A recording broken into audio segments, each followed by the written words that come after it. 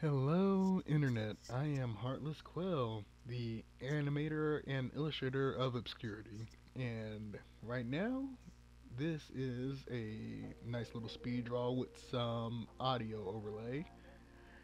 I am just getting out the shower, and I figured I'd throw together this footage I've had sitting in my computer for over a month. Like, honestly, there's another speed draw I'm gonna throw up soon that I just finished, which is gonna be hilarious.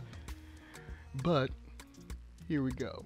So, what you are seeing pop up on the screen is a orc for either a Pathfinder or Dungeons and Dragons campaign. I have not joined any parties or groups yet, but I really want to play this character out, and I've been curious about some things because I wanted to try to play around with some weird lore and make something up. So this is a Clockwork orc character. Not gonna tell you what class he is, because if I do end up playing, it'll be fun to see how he handles the way I wanna flavor his moveset.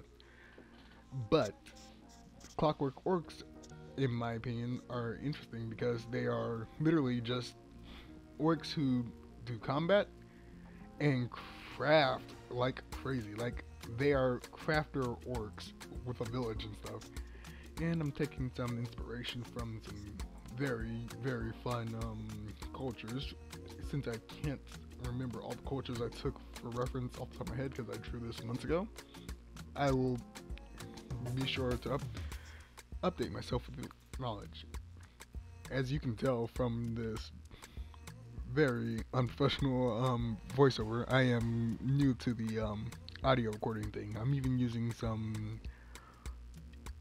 some basic wired headphones, and I just feel like I'd have some fun. But I am trying to become a very proficient and well-known character illustrator and animator. So I figured, hey, why not have some fun and do a little rags to riches kind of thing? Although I don't expect to go like celebrity level, I do just want to make some new friends and fully immerse into the community. So I do not boast to be the best, but I do want to just show off my raggedy style and see if with time it can grow and be popping. Honestly, I know my style's not the worst, but uh there's a certain level I want to push and I'm not there yet. But I really do like how this illustration came out. So much so that I even put my little signature on. And I'm hoping you all will enjoy it too.